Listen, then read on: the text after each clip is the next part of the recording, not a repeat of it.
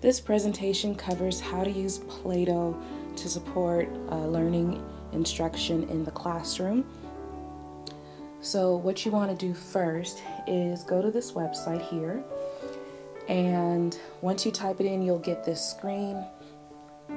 I would always make sure that when I get to this particular screen that I read the announcements in case PLATO is trying to run any updates on the time during which you want to get your work done. If there's nothing that's going to get in your way, then you can go ahead and put in your information. Now, your information will be provided to you by your teacher. You're looking to get 3 things. You want to make sure that you have your account login number. You want to have your PLATO name, and you also want to have your password. All of these will be provided by your teacher. Once you type this information in, go ahead and click the login button. Once you log in, this is an example of a particular screen that you should see. The graphics may be different just depending on grade level, but the content's going to be the same. You should see your name. You'll see communication, whether you sent a message and you're getting a response back, or your teacher's just trying to get general information out to you. You will also see 3 things here at the top: your lessons, messages, and any discussions. To the bottom right, you have the list of your assignments, and you want to pay close attention to your due dates. And then over here to the far right, you have the More button.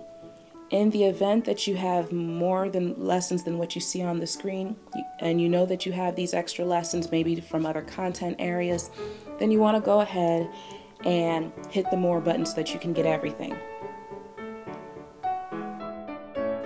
Whenever you're ready to log out, you just hit the log out button. Whenever you're ready to go back home, you can always hit home, and whenever you need help for whatever reason, always hit this button here.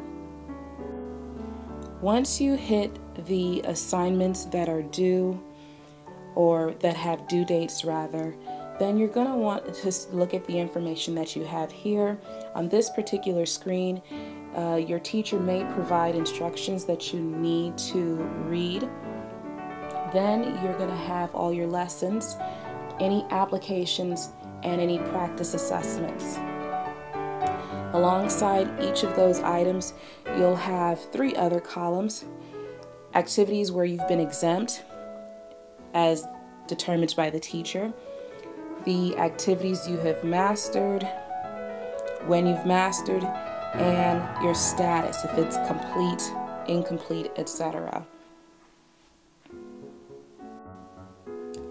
And then if you look over on the right where you have the link icon legend, I highly recommend that you go ahead and click this link when you're not sure what the different symbols indicate on your screen. And I think that this is really helpful because it'll at least tell you where you are with your learning and give you some control over what you want to do with some of the information that you collect. So anything that's been mastered or not mastered will be reflected with stars. If you're exempt from something, it also will have a star beside it. In order to determine your progress, you can see if it's clear, like the ones over here, it means you haven't started.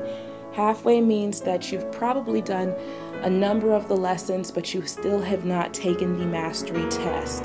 So in order for you to get a completed circle, you need to make sure that you complete the mastery test at the end of every module. You also have some control over the type of reports you can look at and printing capabilities. So you have HTML reports and you have PDF reports. I would always encourage that if you want to keep documentation, that you open up the PDF report and then you save it to your computer. Okay, so when you click the Lessons button at the top of your screen, here again we see those icons that I spoke of earlier. We also see the due date and the teacher that assigned the assignments. So again, you have the control to look at your data on a PDF file, or on HTML file for any of your assignments. You also are reminded of the due date, and then you can also see your status. In this case, I have not attempted any of these particular lessons and the deadline has passed.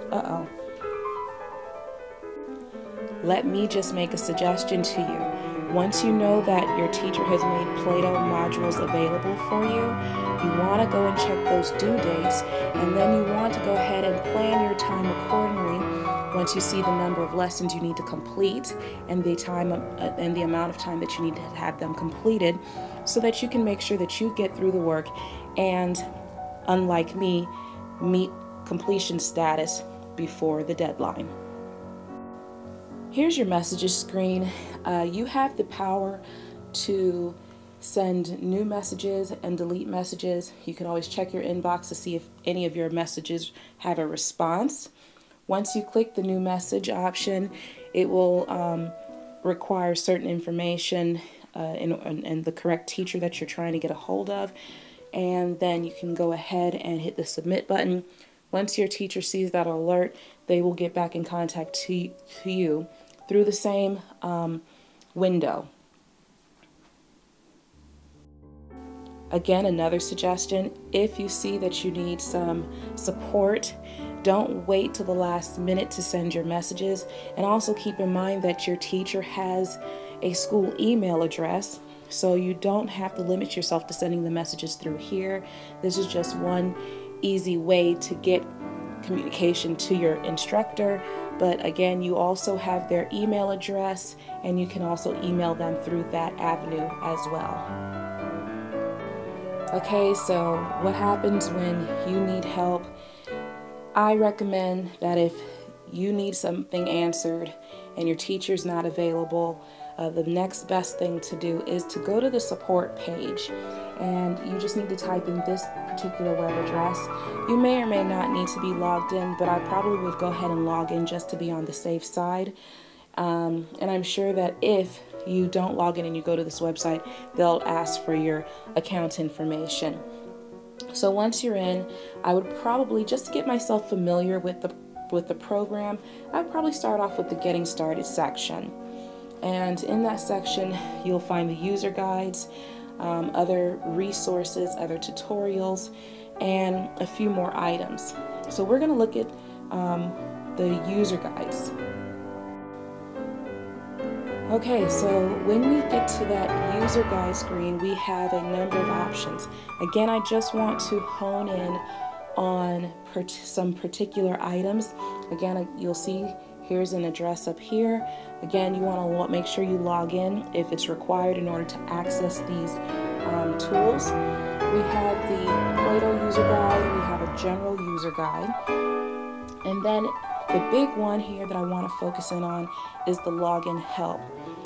This is where you need to go if you are having issues with logging in.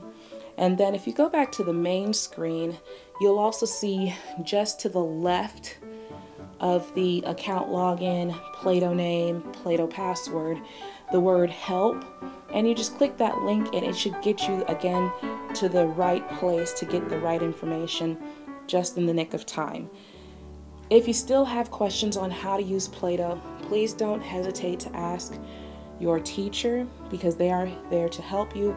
And again, you want to get through your lessons in the right amount of time, so you don't want to wait to the last minute to share your questions with your teacher so that you can get the right support that you need. And this is pretty much a quick overview on how to use PLATO.